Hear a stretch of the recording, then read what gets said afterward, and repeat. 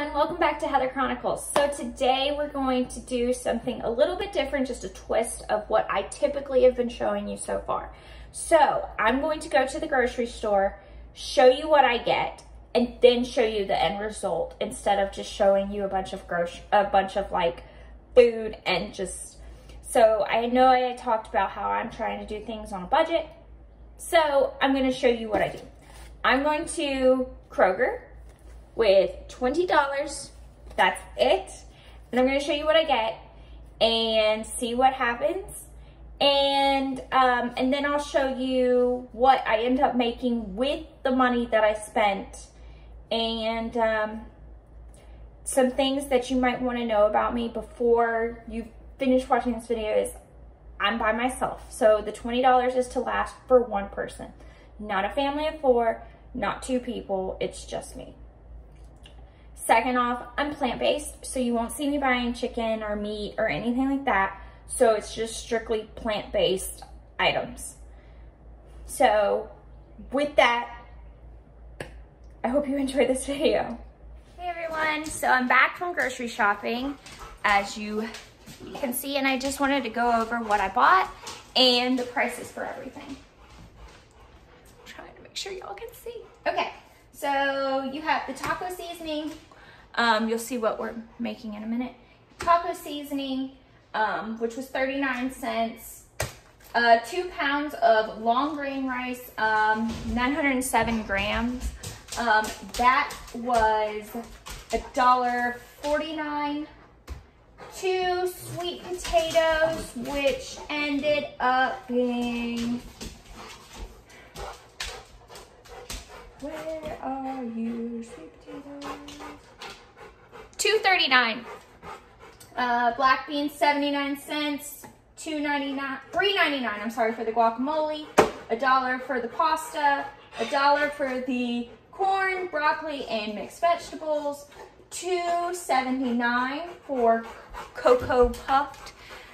$2.50 for the almond milk, and $1.39 for the teriyaki seasoning or marinade. It has pineapple juice. I thought that would be different and interesting. All right, guys. So I wanted to show you what the $20 made. So in here, I have what I would probably do for dinner. It's just a big old bowl of, it's in a 4-quart, 3.8 liter bowl. Just so you realize like how big it is. This has rice with the teriyaki pineapple mixture, some of the mixed vegetables. So that made a humongous amount of food. So that will be for dinner. For lunch, I made, you've got 1, 2, 3, 4, 5, shoot, this could be like 2 meals, 6, 7 containers worth of food. And so we've got the pasta, the black beans, the corn, and some broccoli with the taco seasoning, with the sweet potatoes and milk, a little bit of milk to kind of help them melt the potatoes, no, mush the potatoes. So it acts as like a sauce. What I will do is I will take the guacamole, and before I leave for work, I'll probably just like throw a scoop on there, and then it gives it a little bit of extra flavor. Might even do it with that.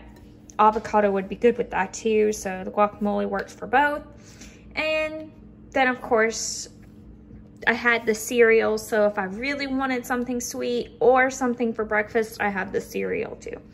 And I still have a ton of rice left, and I'm still able to make a week's worth of meals. Now, like I said before, I don't eat breakfast.